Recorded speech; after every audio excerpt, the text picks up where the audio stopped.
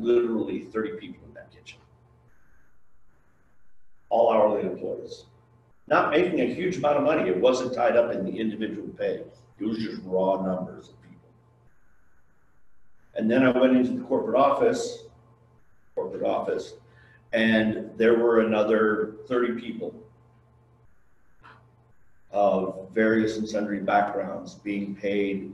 I think the lowest one was being paid $60,000 a year to do a job she had never done in her life. To do a job that it was her first real job out of college, for which her degree was theater. And she was part of the marketing team.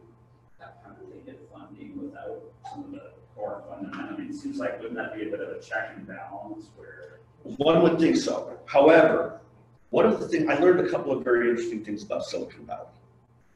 One is they have, because they make so much money, they have the mentality when it comes to investing in other companies, startups, what they call spray and pray, where they'll take about $25,000, $30,000.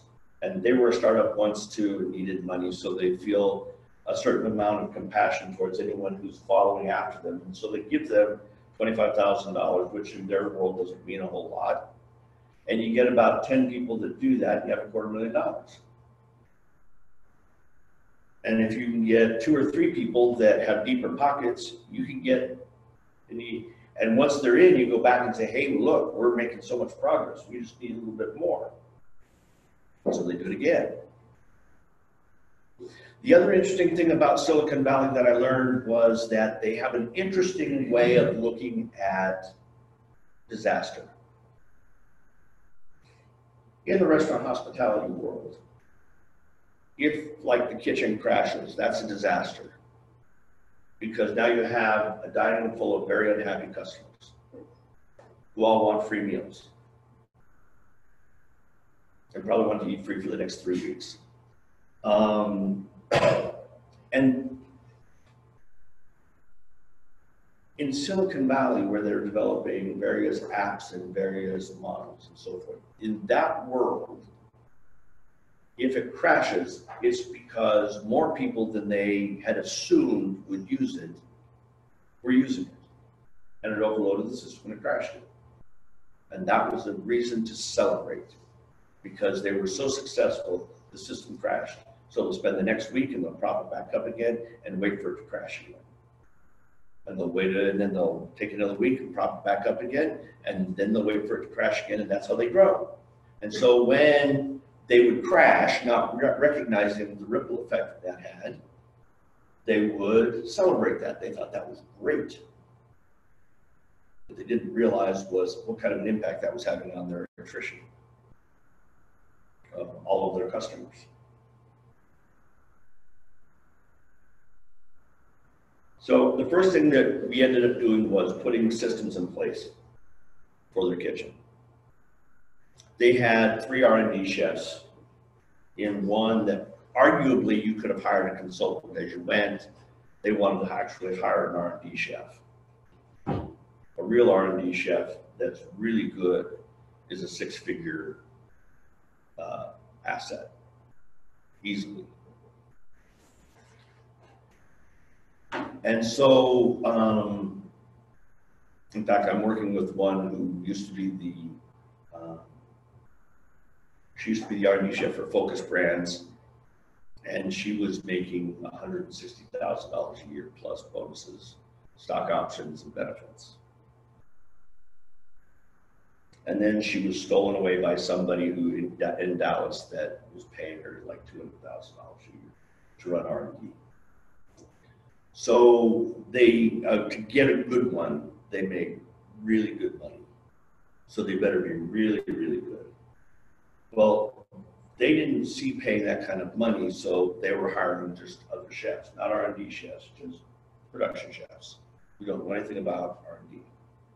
And so they had a catalog of menu items that at least half of the menu items were a disaster. People hated it. And so they would go through this kind of, I called it a whiteboard R&D session, where every week, deciding what they were going to serve a couple of weeks out, they would sit down and they would determine that the meals that they wanted to serve and what recipes they needed to come up with between now and then. Now, in the world of R&D, you would do things like you would make it, and then you would standardize the recipes and you cost it out, and you'd look at how much labor it took to actually produce it on a consistent basis, and what kinds of ingredients you were going to have to bring in special for that, and what the cost of that was going to be, and what the availability of those are going to be. And in this world, you need things to know things like shelf life of the finished product, because they cook their product, blast chill it, package it, and sell it to you, and all you have to do is put it in a microwave or an oven and heat it up. You don't have to cook it. So in anywhere from 5 to 15 minutes, you're ready to go. And then you can just take that and throw it away and be done. So that whole thing, does it fit in the container? How does it look in the container? How does it travel? All of those things are all R&D questions that were never really being discussed. So they rolled this brand new menu that they allowed to be produced without any kind of visibility at all. And they went and found that when they launched it at the beginning of January, everybody hated just about everything that was on the menu. So the first thing that we had to do is we had to develop a menu. And in about 6 months, we put together a brand new catalog of 150 items, 50 menu items that produced a food cost of 22%. Now, in the world of restaurants, that's amazing, because restaurants will run 30% food costs. And so we were coming in at 21, 22. In some cases, we had menu items that were 19%. I was beginning to wonder if we were just crazy or what. And I talked to this Focus brand R&D chef, and she said, you know, the original sandwich that everybody likes? I said, yes, this is 19%, so don't do that. So we actually were able to produce it. The second thing they had was they had never taken inventory. So they had no idea what their food cost was at the time that I stepped in. So there were no real systems that were germane to the industry that they wanted to be a part of. There was no labor tracking. In fact, they used an app to save money that allowed people to, if they wanted to actually clock in from their house and then drive into work. Saved them money. They used a service for a telephone system that they found online that was free, that went out of business. And so they lost their number that was on their website. So they were paid for commute time. Well, that's I know, right? that's pretty cool. Especially to that. Yeah. So one of the things that I had is I thought about what we do in the startup world. In today's environment, it's different than being a startup 20, 30 years ago. In today's world, you have to be a disruptor. If you look at all of the major forces within our economy today, all of the major changes that have taken place, they've all happened because people have gone into an industry and completely turned it on its head.